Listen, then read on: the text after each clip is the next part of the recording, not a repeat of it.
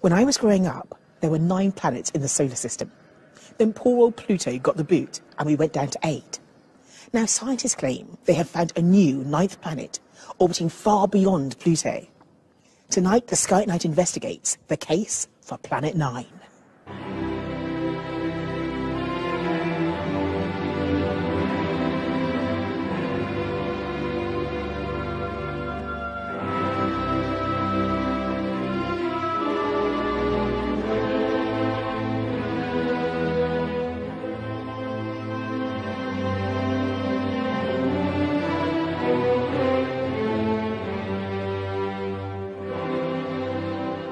On January 20th, 2 astronomers from this university, Caltech in Pasadena, Southern California, made an extraordinary announcement.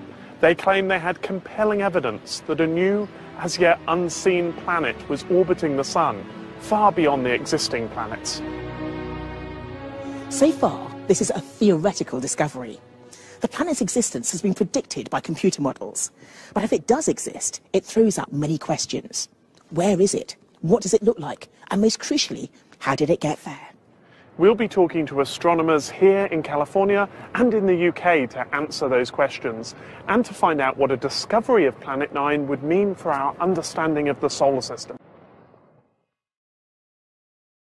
But first, let's put Planet 9 into context and see how it fits into our understanding of the rest of the solar system. This is what we thought was the extent of the solar system for thousands of years. And it's restricted to the planets we can see with the naked eye. So in the centre, of course, we've got the Sun. Then Mercury, Venus, Earth, Mars, Jupiter, and 1.5 billion kilometres from the Sun sits Saturn. And this is all we thought that there was until the 18th century. Since then, the solar system has gradually expanded. In 1781, Uranus was discovered, followed in 1846 by Neptune. Tiny Pluto was added in 1930, bringing the edge of the solar system out to 5.9 billion kilometres away from the Sun. Pluto was counted as a planet for over 70 years. But now we know it's just one object in a huge donut-shaped belt of billions of icy bodies and comets, called the Kuiper Belt.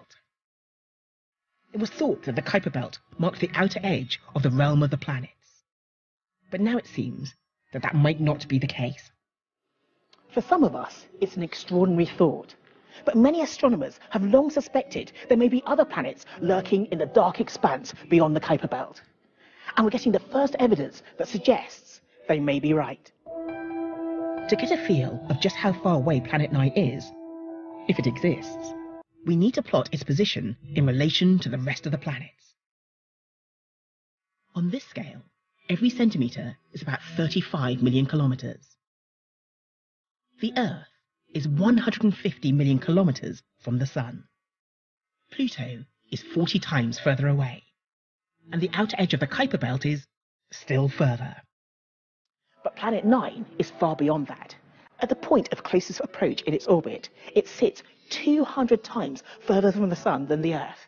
That's a whopping 30 billion kilometres away from the Sun. But unlike the other planets, the proposed orbit of Planet 9 is not circular. Its highly eccentric path takes it much, much deeper into space. At its furthest possible point, its aphelion, it could be as much as 1,200 times further from the Sun than the Earth. On this scale, it's 54 metres away. In reality, it would be 180 billion kilometres from the Sun. And because the orbit is inclined by 30 degrees to the rest of the solar system, it means it's also above or below the plane of the rest of the planets.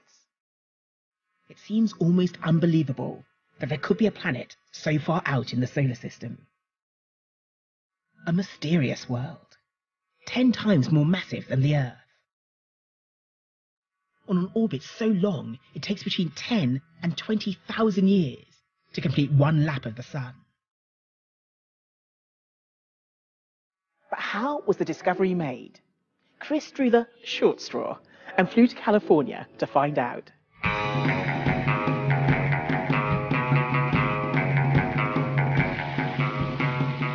One of the key people in the Planet 9 story is an astronomer here at Caltech, and he's got history when it comes to changing our views of the solar system. 10 years ago, he was instrumental in demoting poor old Pluto, and even wrote a book about it. His name is Mike Brown. Brown's speciality is the Kuiper Belt. In 2003, he discovered Eris, a Kuiper Belt object bigger than Pluto. A discovery that was instrumental in Pluto's demotion. A month later, he co-discovered Sedna. This was the first of what became 6 unusual Kuiper Belt objects that have been found with highly eccentric orbits that take them far out into space. They were 6 of the most distant objects ever found in the solar system. It was studying their orbits that led Brown to the idea that there might be another planet out there.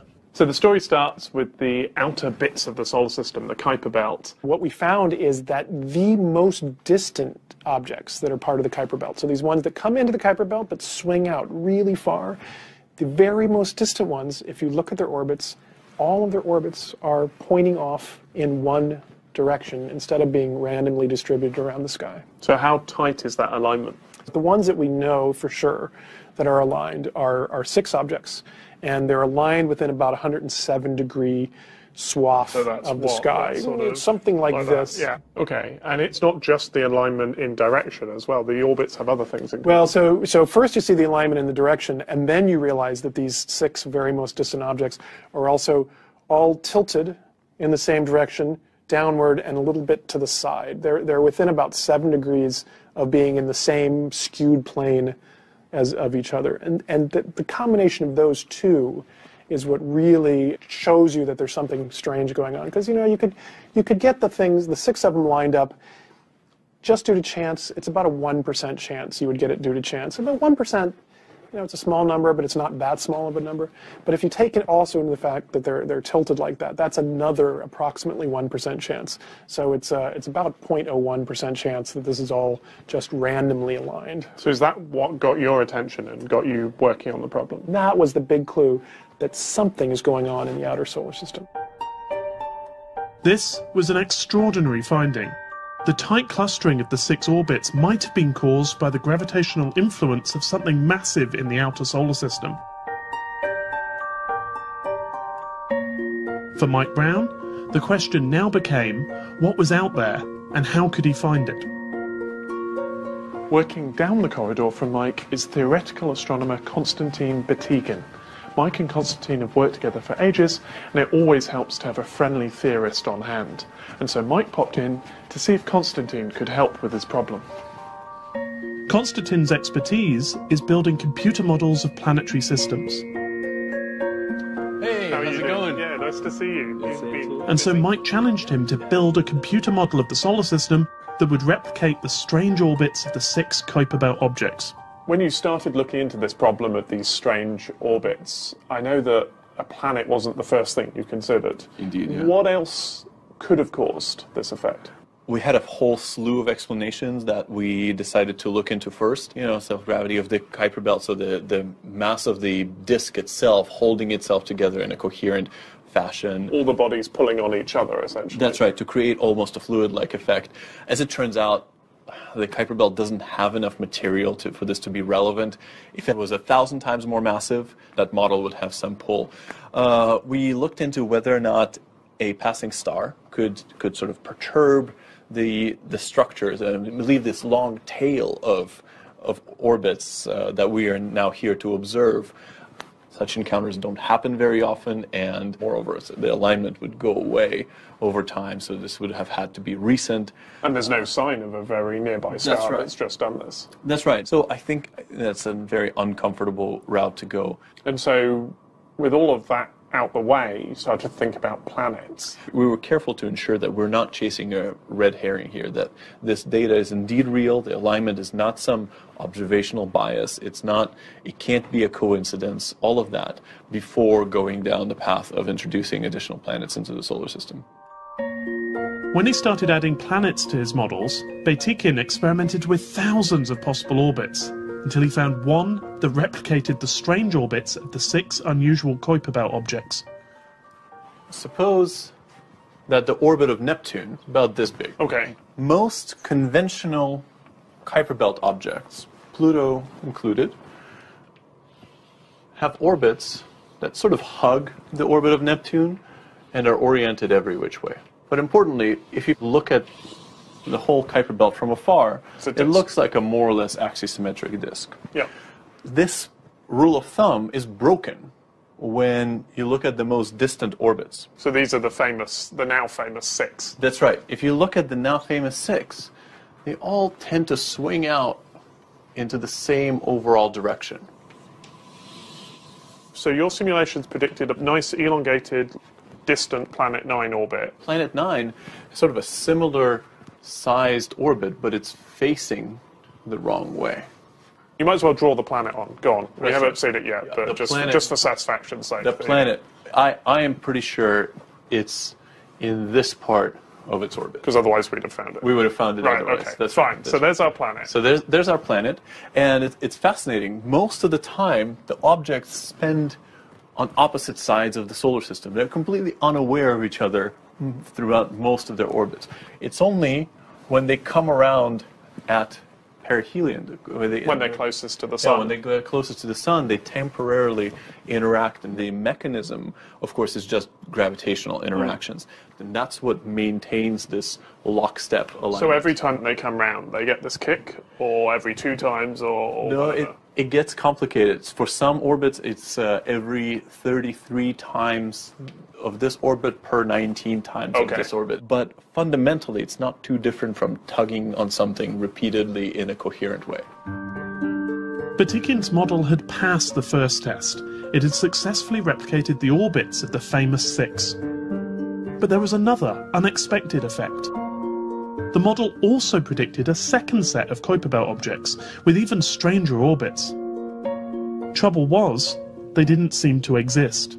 The biggest twist to the whole story came when our numerical models consistently would generate orbits that looked more or less like this.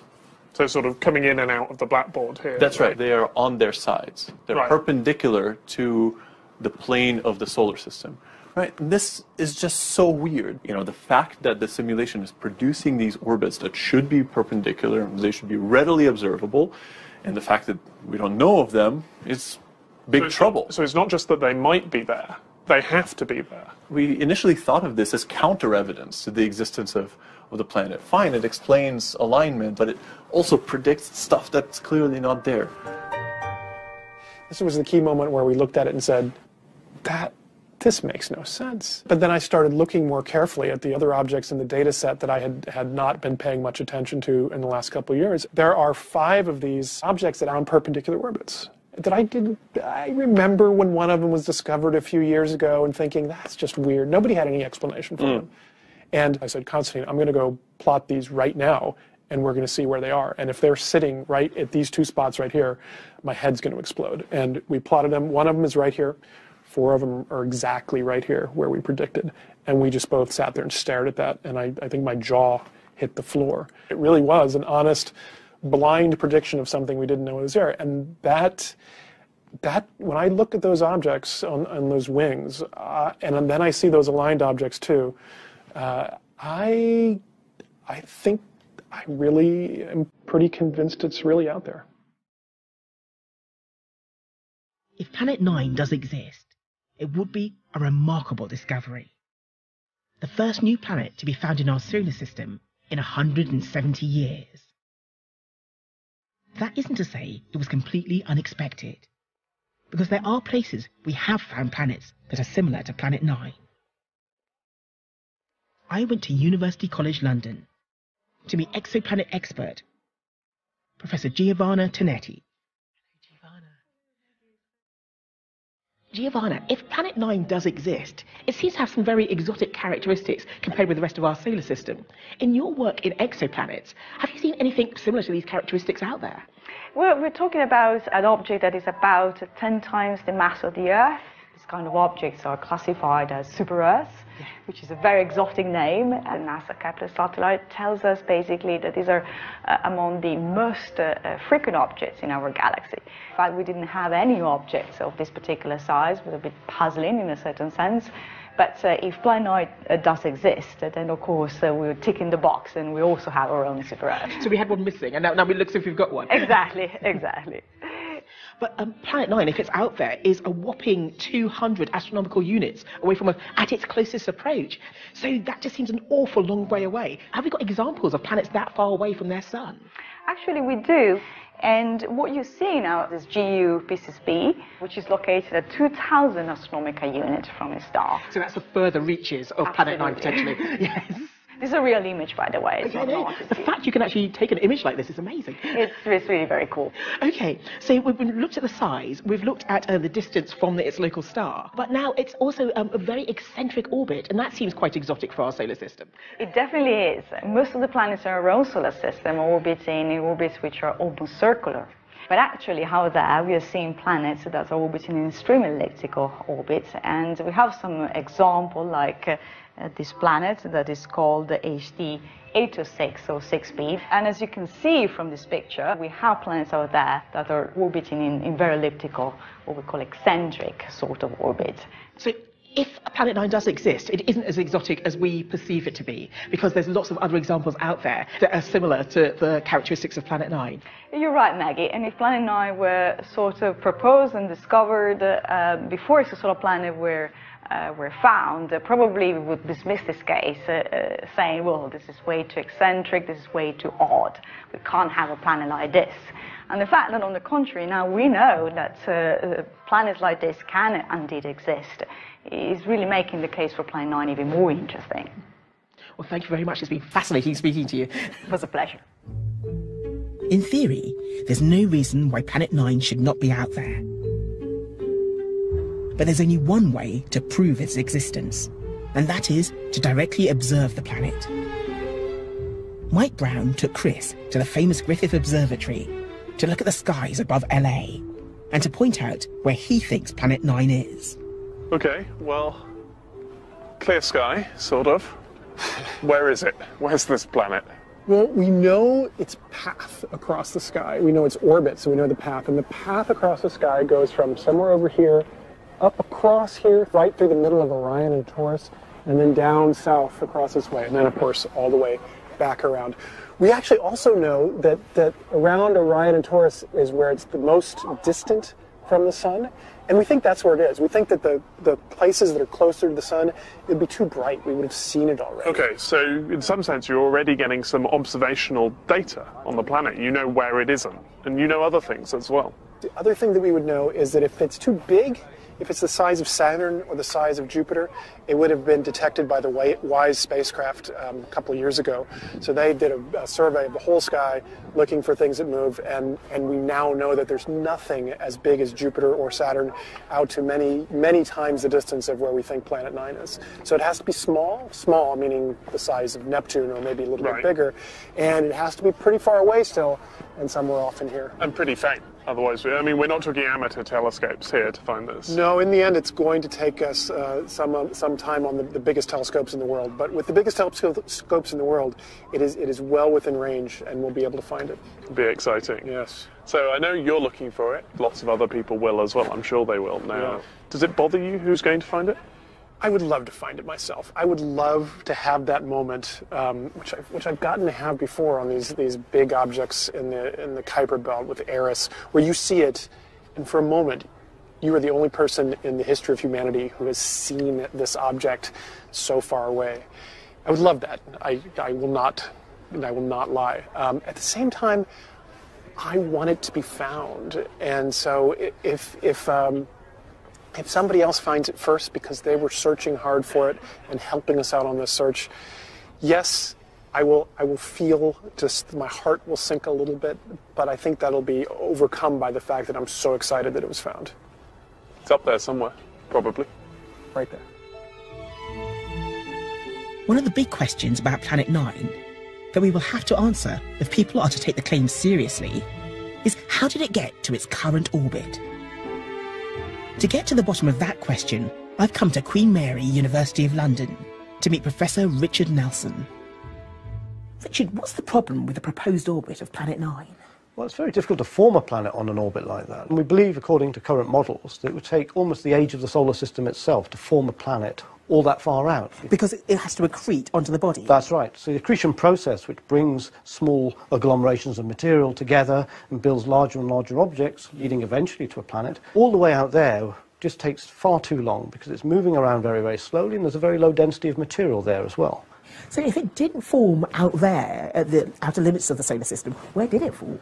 Well, our best guess is that it probably would have formed among the existing giant planets, Jupiter, Saturn, Uranus and Neptune. So there are theoretical models already which indicate that if you run computer simulations of the early solar system, its evolution, and you have a dynamical instability, having a fifth planet there actually helps those models reproduce what we see in the solar system today. So that fifth planet could be Planet 9? Could very well have been Planet 9, which is no longer there, but orbiting further out.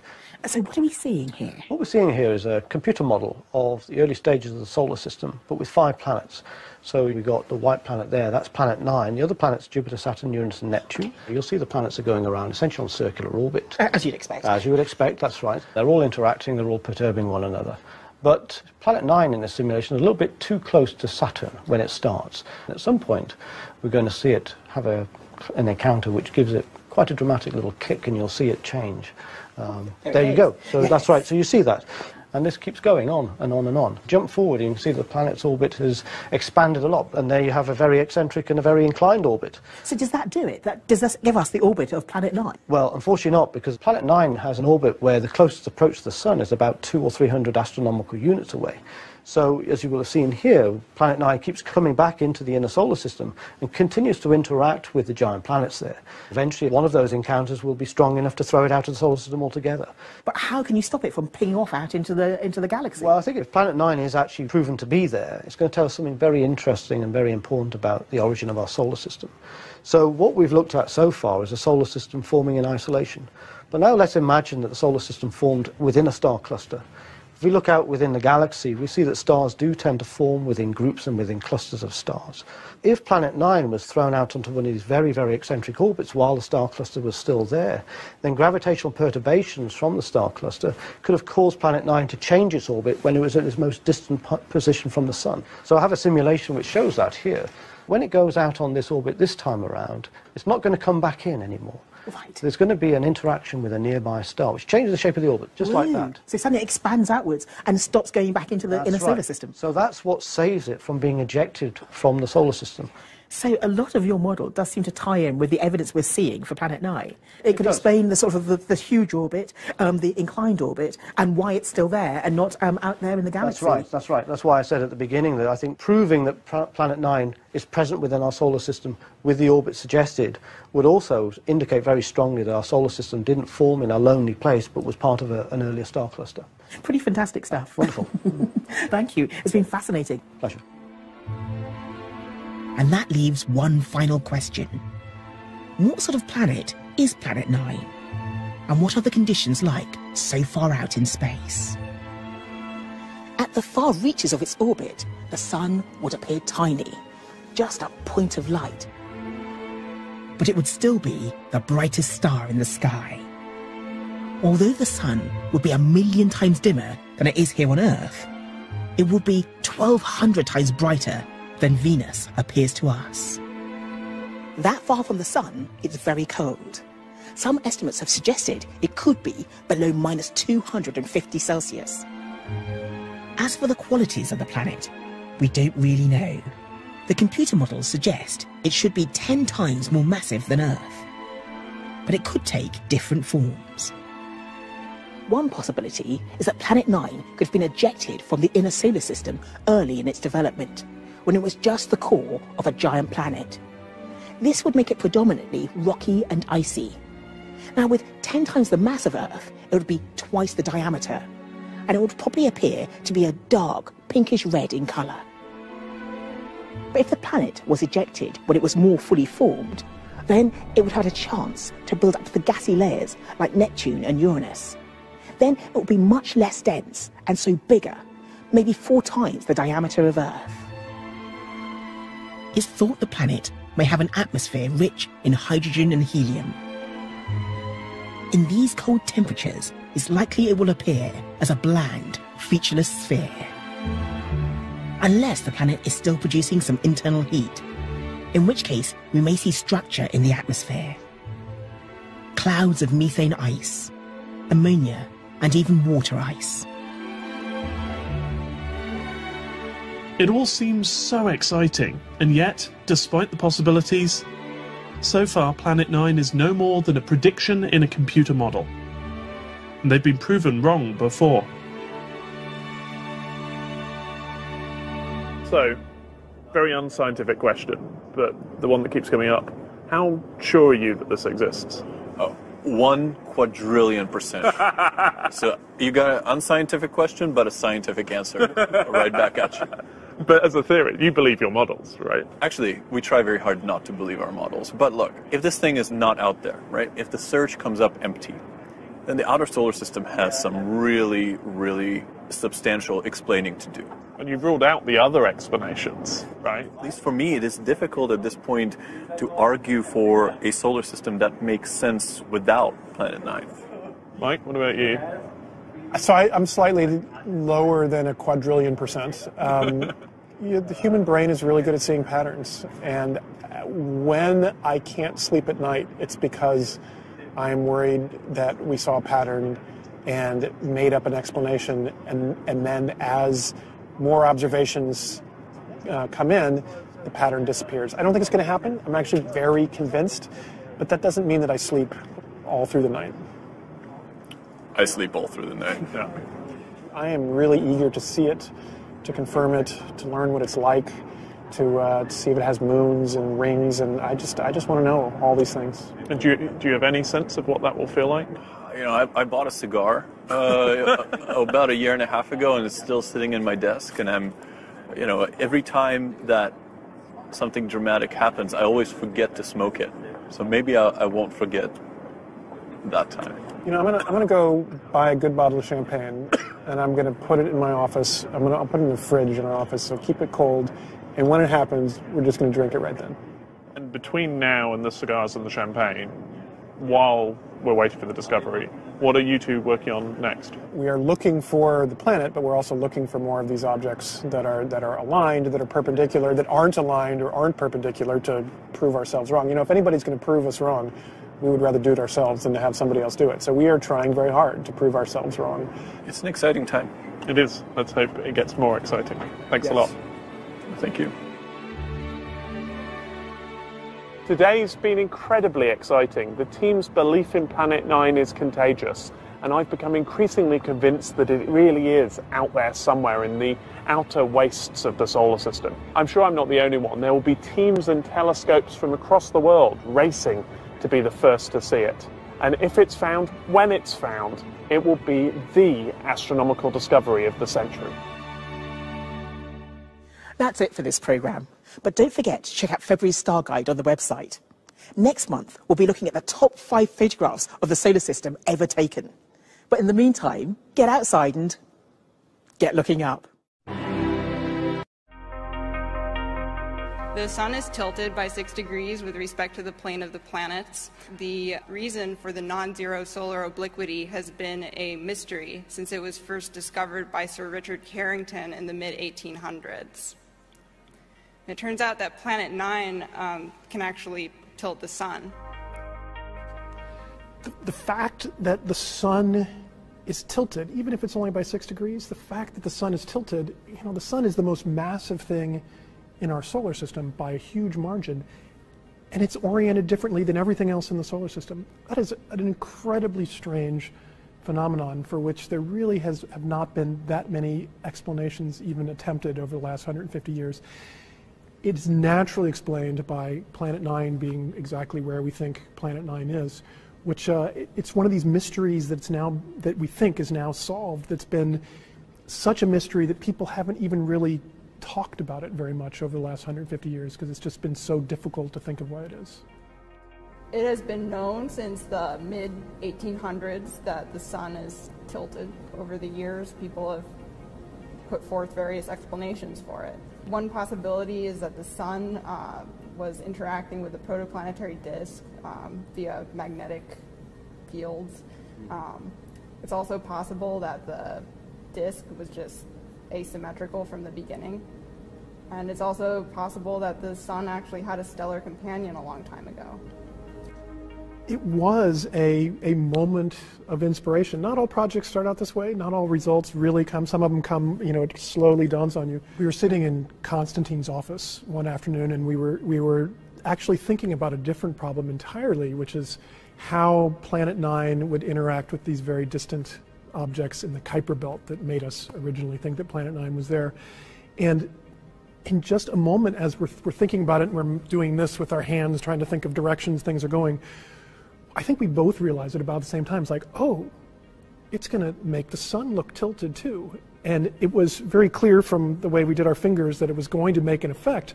What we didn't know until we did the calculations was how much of an effect was it going to have and in what direction was it going to go. But we knew it had to do something.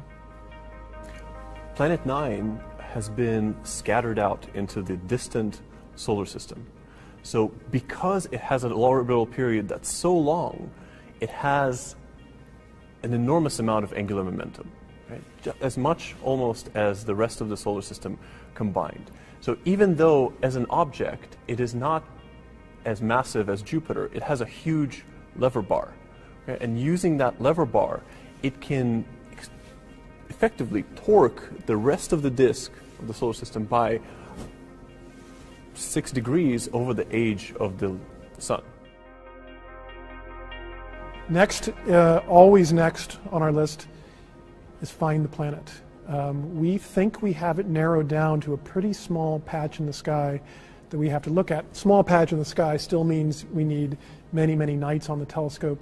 We're pretty convinced that by maybe the end of next winter, we will have been able to cover enough sky that we'll actually be able to find it. When we find it, we both show that this hypothesis has been correct, we learn about it, but we also see how much of the sun, how it should have tilted the sun too, and see if this is the only thing that's been tilting the sun, or if other